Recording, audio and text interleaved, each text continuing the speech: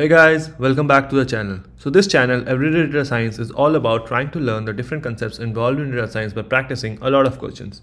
In this video, I'm going to solve this question on LeetCode regarding primary department for each employee and try to walk you through how we can develop solutions to such problems.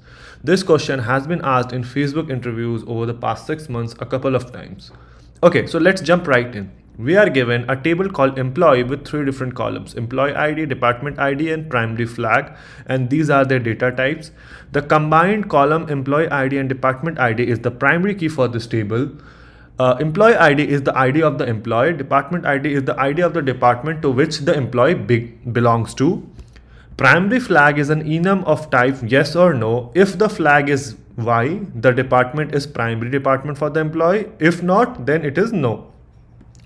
Employees can belong to multiple departments. When the employee joins other departments, they need to decide which department is their primary department. So it means that if an employee has more than one department or it belongs to more than one department, then one of the department is necessarily going to be primary, right?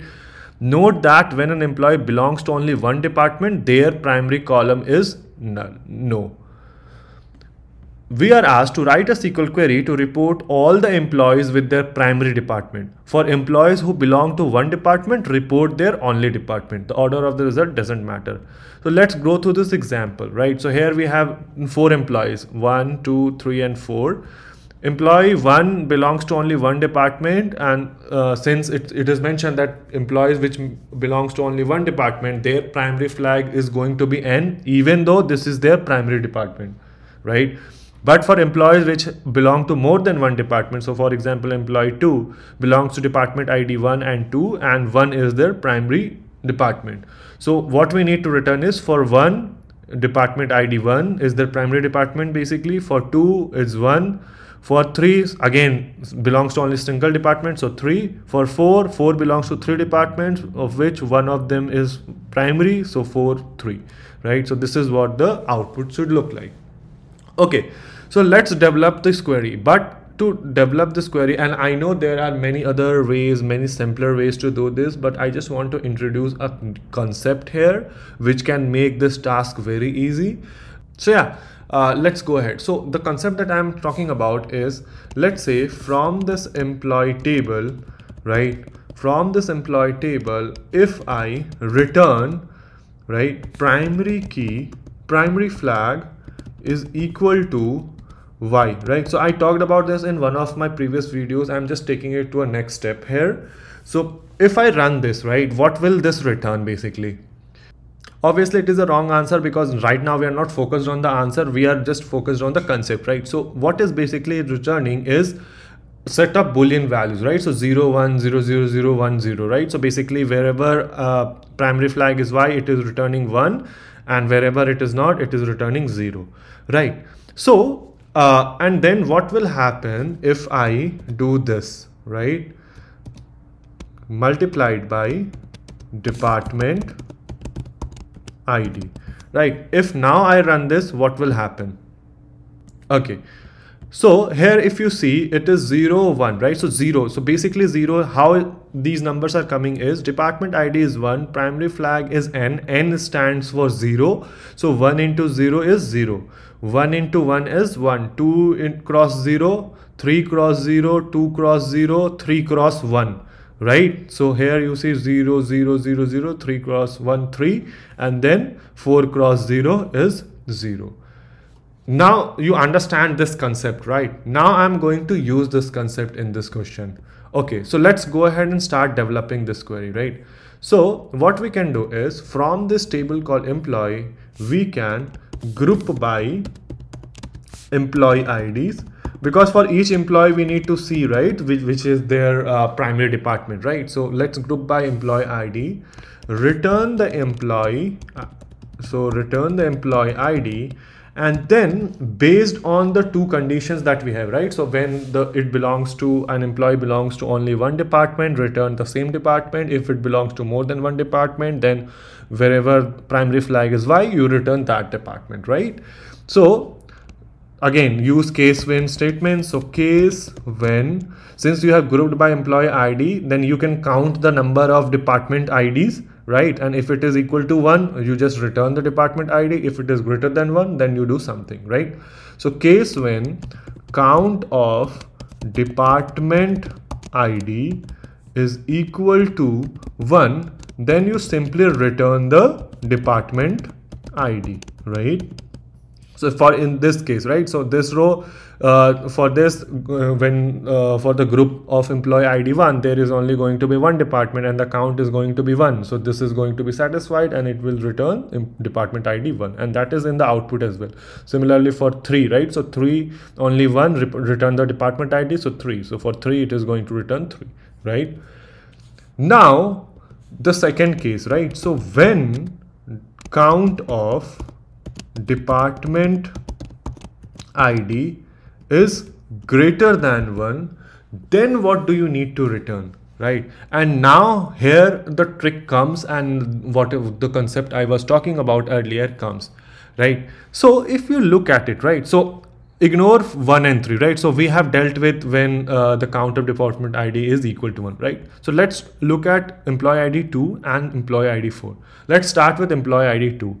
So employee ID 2, two departments, right? One is primary, one is not, obviously. So the concept that I showed was, if we do primary flag equal to y and put them in parentheses and multiply that with department ID, what it is going to return? It is going to return for employee ID 1 cross 1, so basically 1, and 2 cross 0 is 0, right? So if you sum that, right, so after multiplying you sum that, so 1 plus 0 is 1, right? And you return that. So that is the department which is primary, belongs to employee ID 2, and that is the primary department, right? Similarly, let's look for employee ID 4. What it is going to have? 2 cross 0, 0, 3 cross 1, 3, 4 cross 0, 0. So if when you sum them, 0, 3, 0, right? So the sum is going to be 3, and 3 is basically which department? Which is primary as well, right? So whenever your count is greater than 1, then what you do is, the first thing that you do is you take care that primary flag is equal to capital Y, put this in parentheses, multiply it by department ID, and then take the sum, right? So sum this entire thing, right? And now, since you started a case when statements, you end the case when statements, and then since your final output should have the name of the column department ID, so you alias it as department ID. Now some of you might be thinking, oh, okay, so here we are returning, so when these things are being satisfied, we are returning department ID. Here also, like, there is some multiplication and all. No, that is not going to be the name of the column. The name of the column is going to be this entire thing, right? So if you don't write as department ID, this is going to be the name of the entire column. So that is why we need to write department ID. Here the values are coming from the column department ID. It is not making sure that your final output is also going to have the column name as department ID. So take care on that. Okay, so let's this looks good since we don't need to order it by anything. So yeah, let me go ahead and run this to see what happens. So yeah, this is accepted. Our output is same as expected output. Let me go ahead and submit it to see if it passes all the test cases. So yeah, this passes all the test cases, and this is how we do it. Again, this can be done in multiple ways, especially when I think of it, union is probably the easiest way of doing it, because what you can do is you can take all the cases where the count is 1, right, and then for them just return the department IDs, and wherever the count was greater than 1, for them filter and keep only those rows where primary flag is Y, and just union these both two tables, and you are going to get the result. That is more conceptual and logical, but I just wanted to introduce you to, if you don't know about it, this new concept and how we can simply use mathematical calculations to do this. So yeah, this is how we do it. Again, another thing which made this possible is because if you see, department ID is an integer type, right? If department ID had been, string type, then this wouldn't work, right? Because then primary flag equal to y is going to be integer, but department ID would have been string. So you cannot multiply a number with a string. So either you have to cast department ID as integer or something like that. So basically you would have to change the data type, right? So remember that. So yeah, let me know guys if this video is useful. Comment down below like what your alternative solutions to this would look like. And until then, I will see you guys in the next video.